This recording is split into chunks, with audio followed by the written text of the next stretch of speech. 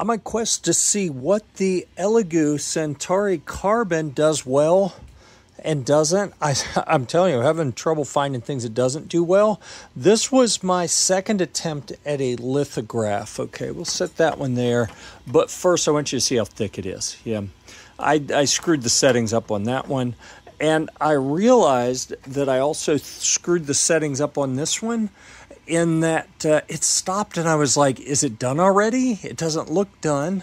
And later realized that at layer 15, I had a pause to change filament. That was an artifact from a previous print. So this one actually only got about a quarter of the way through. It wasn't done yet. It was going to be kind of thick as well.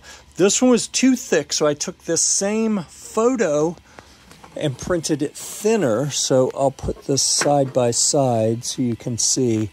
Much thinner on the new one.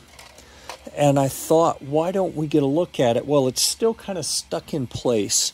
Let me see if I can do this on camera. We'll put a light behind it.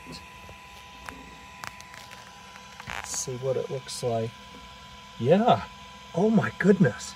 That is so much better than I expected it to be.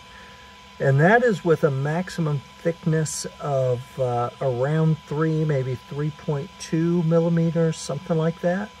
You can see the cruise ship in the background and the two of us standing there. Yeah, this printer is proving to be very adept at doing lots of things well.